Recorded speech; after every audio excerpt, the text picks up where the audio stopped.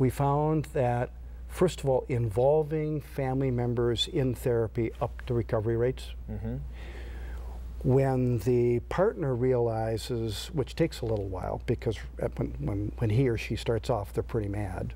It takes a while to get some perspective. They have to learn so much about, you know, don't talk to me about a brain disease. You know, you cheated on me. You go for the emotions, which, as it turns out, often they have a history of going for emotions anyway. But the point is and we learned that in alcoholism. The Al-Anon has said for years the spouse is sicker, which turns out to be true because they've been traumatized. The broken promises, the lies, have traumatized these people.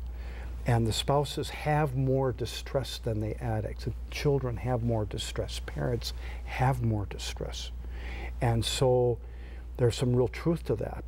When they figure out that they are also part of the problem and they need to get help for themselves, then a big shift happens in the family. Whole thing starts to work differently.